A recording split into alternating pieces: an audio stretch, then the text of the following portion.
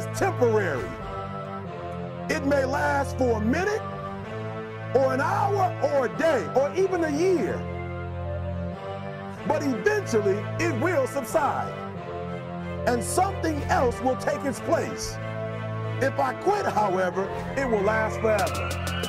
The thought, and I look at you, I say, you have greatness within you. You have the ability to do more than you can ever begin to imagine. No one could have convinced me that I would be doing what I'm doing right now. You know, the easiest thing I do every year is go into a sales organization and dramatically increase their sales, or go into a prison and enable prisoners to see themselves differently and teach them the methods and techniques of how to plug into the system, or motivate young people to begin to see how they can have a vision of themselves in the future and fit. That's the easiest thing I do, or train a speaker to help them to leverage their experience as a speaker and say, look, speaking is a projection of who you are, not who you think you ought to be, and come with power from a platform. That's the easiest thing I've ever done. Let me share with you the most difficult thing I've ever done. The most difficult thing I've ever done was to believe that I can do what I'm now doing. Some slaves said, I don't care what we go through, we're going to survive this. 400 years of slavery, we're going to get through this. And you can't get through it 1825. You can't get through a writing class, and you got tutor after tutor, resource after resource. The problem is, you ain't never felt no pain before. You're soft. It's a soft generation. You quit on everything. Our people did not quit. Harriet Tubman not only made it, she went back and got some more. No one could have convinced me, just given my circumstances. I earn millions of dollars every year. No one could have convinced me. If both my parents came up here right now, I would not know either one. No one could have convinced me, being labeled educable, mentally retarded, born in an abandoned building of Florida, in Liberty City, poor section of Miami, Florida, failing twice in school, no college training, never worked for a major corporation. I did not know I can do what I'm doing right now. We work on differentiated products. It's one of the reasons we take a long-term viewpoint on things. You can't really do the right thing for customers if you're short-term oriented. And if you're going to invent new things, you've also got to be able, and this goes along with long-term orientation, you've got to be willing to endure a lot of criticism. You know, if you're going to put, Kindle is a good example, if you're going to put your back into reinventing a 500-year-old industry, some folks are going to get ornery. For this, like, there are many more ways to fail than to succeed. So you have to explore. I mean, particularly like for a rocket, there's like 1,000 ways to think and fail, and like one way it can work. So you could have a lot of rocket failures to explore all the ways in which you could fail. But I do think that one great thing about Silicon Valley is that failure is not a big stigma. So it's like if you try hard and it doesn't work out, that's okay. Like, you can learn from that and do another company, and it's not a big deal, right? Because everybody's worried about it. Every employee has read the Amazon.toast article. Every mother of every employee has read the Amazon.toast article and has called and said, your father and mother who live here in New York. Yeah, are you okay? Yeah. And so we had an all-hands meeting, and I said, look, you should wake up worried, terrified every morning, but don't be worried about our competitors, because they're never going to send us any money anyway. Let's be worried about our customers and stay heads down focused. It's all about how you approach, being a professional, and that's both on and off the floor. How you show up to work, how you walk, how you move, how you prepare. It's not all about just talking about it, it's how you be about it as well.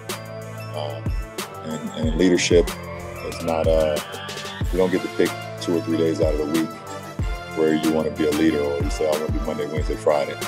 No, it's an everyday thing, both on the court and off the court. So I try to lead by example. I lead by my voice as well.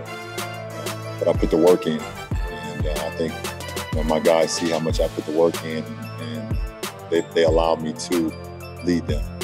And I respect them for that. And I'm humbled by that as well. They can succeed fabulously, and it won't stop us from succeeding. Well, whatever you do in life, be it, interviews, radio, rap, or whatever, people gonna judge you. See, you can't see the picture when you're in the frame. I remember Mike saying, Les, you can do this. Mike, Mike, how, man? Wait a minute, Mike. How much am I going to be able to charge, Mike? Less, you could start out at $1,000 an hour. Mike, I don't make that working for 2 weeks. Come on, Mike. Mike, man, I appreciate your belief in me, Mike. Look, Mike, I work for the Miami Sanitation Department, man. I've been a garbage collector. I've done door-to-door sales. That was great, and I'm here as a disc jockey. That's good, Mike. But Mike, I don't think I can do that, Les. You can. But Mike, I don't have any credentials. I've never written any book, anything, man. I'm not rich. How can I teach somebody to do something I've never done? But Les, why don't you just test yourself? Why don't you stretch, Les? Come on, man. Mike, I don't know. And here's something I realized. Write this down. Sometimes you have to believe in somebody's belief in you until your belief kicks in. Telling you as I leave, I was homeless for 2.5 years.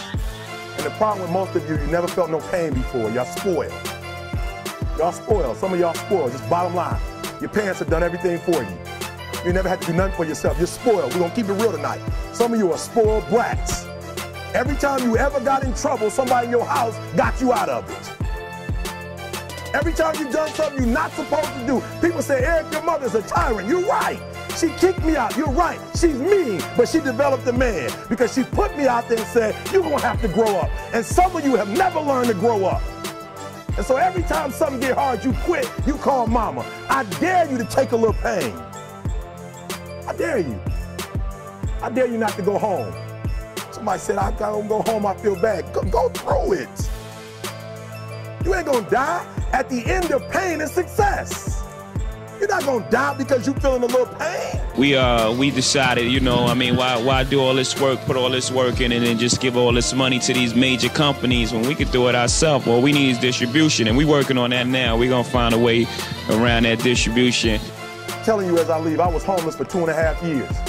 And the problem with most of you, you never felt no pain before. Y'all spoiled. Y'all spoiled. Some of y'all spoiled. Just bottom line. Your parents have done everything for you. You never had to do nothing for yourself. You're spoiled. We're going to keep it real tonight. Some of you are spoiled brats. Every time you ever got in trouble, somebody in your house got you out of it. Every time you've done something you're not supposed to do, people say, Eric, your mother's a tyrant. You're right. She kicked me out. You're right. She's mean, but she developed a man because she put me out there and said, you're going to have to grow up. And some of you have never learned to grow up. And so every time something get hard, you quit, you call mama. I dare you to take a little pain. I dare you. I dare you not to go home.